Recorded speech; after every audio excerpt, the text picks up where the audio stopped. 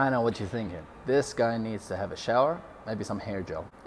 Whatever. Anyways, what's up folks? It's your boy Kevin Abdulrahman, the man inspiring millions from Munich in Germany. The thought for the day is stay focused. Don't be deterred by the opinions of others. Don't do your work for the applause of others. Don't do your work to seek approval of others. Don't do your work so that you can get noticed by others. You should be doing what you're doing for yourself. You should be doing you. What they say about you, what they think about you, their opinions, they could say, you're amazing. They could say, you are absolutely terrible. Whatever they say, it should not be your business. It should not be the reason you do what you're doing.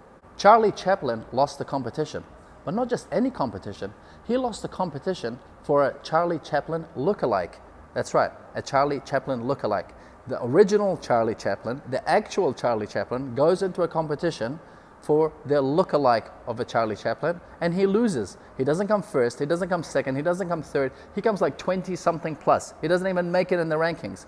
Now if Charlie Chaplin, in the opinion of others, does not make it as Charlie Chaplin, what chances do you have? What chances do I have? What chance does anyone have if we're waiting and seeking the opinion and approval of others? You don't stand a chance, and it's the wrong way of doing the work that you need to be doing in life. What you should be doing, what you want to be doing, is being you, doing you. That's all that matters. And listen, you're never as bad as what other people say you are.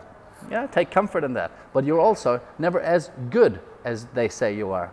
That's something that's important for one's ego. Don't be affected by the opinion of others. What matters is that you are doing you, but more importantly, no matter how terrible you are or you are ridiculously amazing, what you should be having in your mind is the idea that you can constantly get better, that you can constantly improve, that you can become a better version of yourself. What other people think of you is none of your business. Do you, and ultimately have the attitude of always seeking to be better. This is Kevin Abdulrahman, the man inspiring millions, live and with lots of love from Munich in Germany. Peace.